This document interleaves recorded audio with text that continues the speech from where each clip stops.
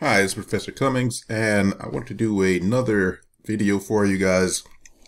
This one is going to be an example problem that's going over, the concepts that we've been going through in class up to this point of stress and strain. As you can see, we've got this image here that we want to look at, and let's go through some of the details.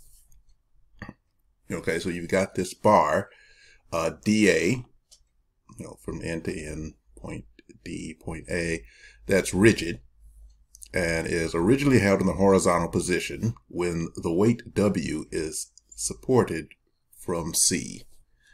All right.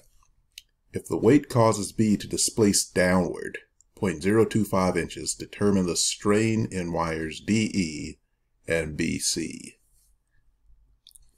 Also, if the wires are made of A36 steel and have a cross-sectional area of 0.002 inches squared, determine the weight W.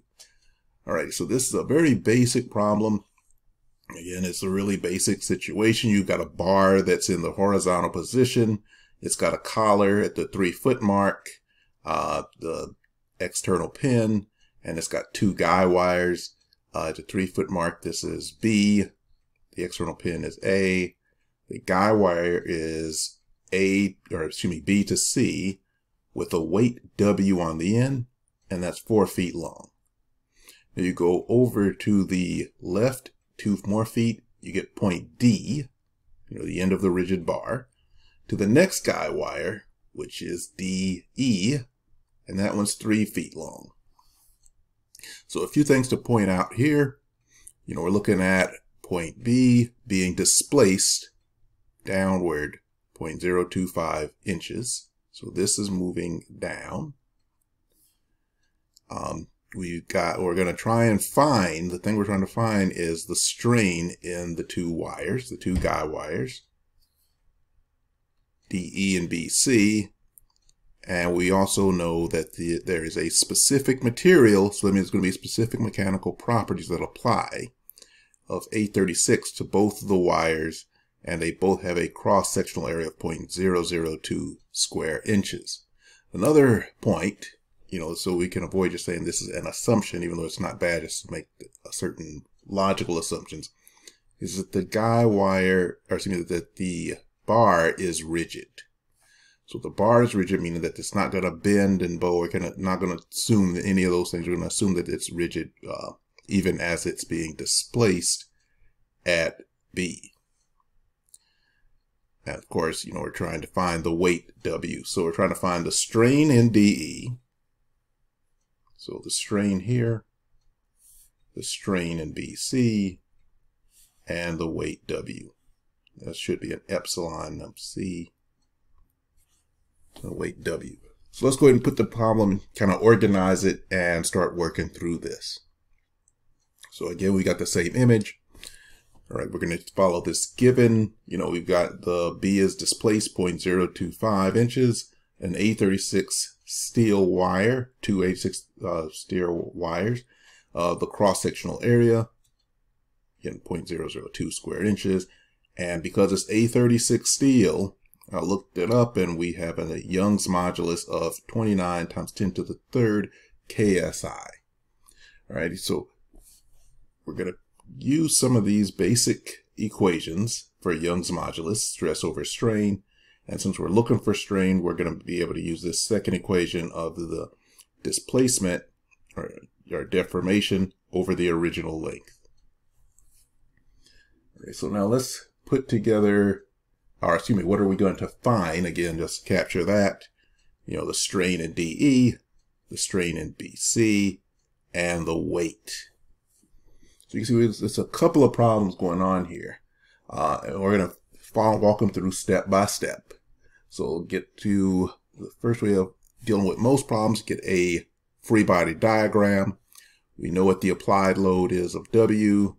We also have support reaction loads. Again, this is an external pin, so we have A of X and A of Y, no moment coupling.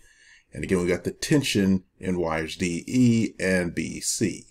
And we've got the key lengths here. And we're also, since it's a free body diagram, we're going to put in a coordinate system just to keep us organized. And this is a pretty simple problem, but still always a good idea to have that here. So again, remember the first thing, let's just tackle the first problem here. There is a weight put on BC, and with this weight on BC, it causes B, this collar, to displace 0.025 inches. So 0.025 inches, and if we were to kind of map out what that's going to look like, you can see that the rigid bar goes from here to here, D to, we just call that D prime. And that displacement, if we look down at this mirror image, is 0.025 inches. It's also 3 feet up to between A to B, and 2 feet from B to D. And so what we end up here is two similar triangles, or just similar triangles. These two right triangles, same common angle. And this one leg is 0.025. So we know that this leg down at the end, which is how much guy wire DE is going to displace or deform, is going to move. So we can know there's going to be a proportional relationship between this displacement and this displacement. So we look at that and we can see that this ratio is, so 3 feet to 0.025 inches is to 5 feet, the entire length, to whatever that deformation is of DE. And since it is similar triangles and proportional relationship, what we can do is cross multiplication, multiply both sides by deformation of DE, multiply both sides by 0.025, and then divide by 3 feet. We end up with the deformation of DE is equal to 0.0417 inches. So that's what that proportional leg should do, because the bar is rigid. Ready? And again, that is the deformation of DE. Now, we know what we're looking for. We're looking for the strain of DE. We've got the original length of DE, which is 3 feet. So that means that we can use this equation and be able to find the strain that we're looking for. Strain of DE is equal to the deformation of DE over its original length, and that comes out to, dividing those two, and I'm basically making this conversion to inches, cross out our feet, and we end up with a strain of 0.00116 inches per inch. So we've already solved one part of the problem. So now let's regroup a little bit. So we solved probably the easiest part of the problem, most straightforward portion of it. So I'm going to put the solutions, what the problem is asking for, highlighted in yellow, and keep any of our other calculations unhighlighted. So let's see. So we've made a little bit of progress. So let's try and look at this whole thing and see, well, what else information can we gather? So if we're going to continue looking at DE, we still have some information we're going to get, not necessarily because we need it because of the problem. It's not necessarily a direct solution, but it will lead us to the rest of the problem. And so that means there's some information that we can still put together based on this one guy wire. All right, so let's take a little bit further clue of that one. So we need to find the force in DE based on the material and the deformation. And since the material is A36, we've got Young's modulus for that, and we have a cross-sectional area, and that gives us a couple of equations we're going to get to use, which is Young's modulus is the stress of DE over the strain of DE. Again, we've calculated this, and we know this. Once we use that to calculate the stress, we can go to this calculation for stress. We know the area of DE, and we've calculated the stress. We can now know what the force is on DE, or what the tension in this wire is. So we can calculate the tension in this wire, and then we can start looking at this. This is a very basic statics problem.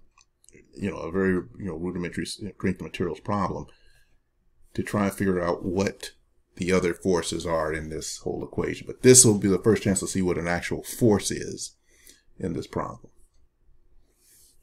And also help us also move forward with information for BC. That might not directly be available to us. So let's go back to our problem.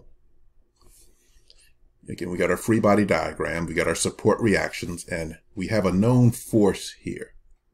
We got a known force, or we'll be calculating a force here, excuse me. First, we need to get the stress of DE, and we got the Young's modulus, and we've got strain. So just multiply those two together. Again, this basically factors out, and we end up with 33.56 KSI as the stress in DE. Now that we got the stress and we've got an area that was given to us, we can now calculate the force. Again, stress times the area, square inches cancel, and we end up with a force in DE of 67.2 pounds. So there we've got the force here, and now you can see this problem starts to get a little more gelled. We start to get to a little more of a place where we can get closer to a solution. We got these three unknowns, but we can get around that, but we'll go back and regroup a little bit. So here we've got the force. We didn't necessarily need it as far as what would be requested, but we do need it to help us move forward with the problem. So now we're going to be trying to figure out what's going on with this guy wire, as well as what's going on with this weight. And like you said, we can look at this entire problem. We've got a whole free body diagram we can work with here. So we're going to have to look at the rules of static equilibrium. This whole thing is in static equilibrium. So we're going to look at things like sum of forces and sum of moments. Again, the bars in static equilibrium and the sum of forces and sum of moments are going to be equal to 0. There can't be a net force or a net moment, or else this thing is accelerating.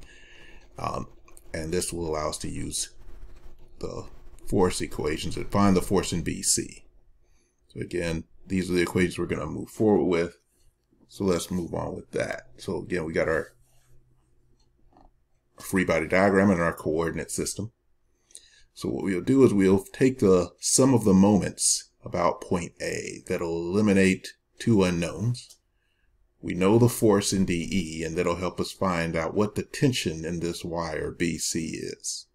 So we'll ultimately wind up understanding what's going on here in that wire. So we'll start off with the sum of the moments about A. We know it's going to equal to 0 because of static equilibrium. We got F of BC, which is going in the counterclockwise direction about this point A at 3 feet, minus the force at DE, which is going in the clockwise direction. So we have a negative sign, and that's at 5 feet. Okay, so we only have one unknown in this equation. Solve for the unknown, which is force at BC. And we end up with the force, or the tension in BC, which is equal to the weight, which is 112 pounds.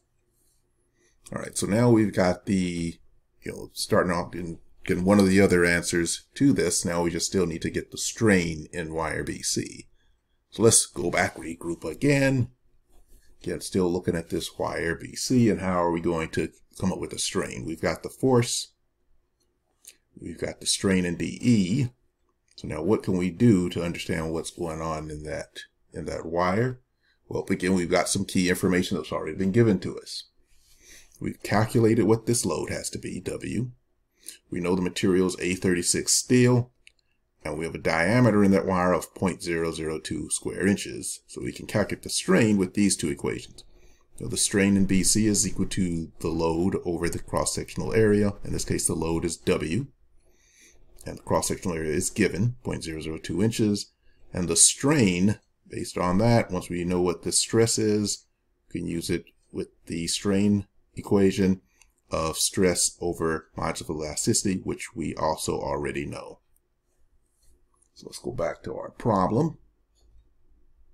It's a free body diagram, and we will look at what's going on as far as the stress in this wire. Again, we already know the weight W, which is 112 pounds. And you know the cross-sectional area is 0.002 inches. Do the math, and that's 56,000 psi, or 56 ksi.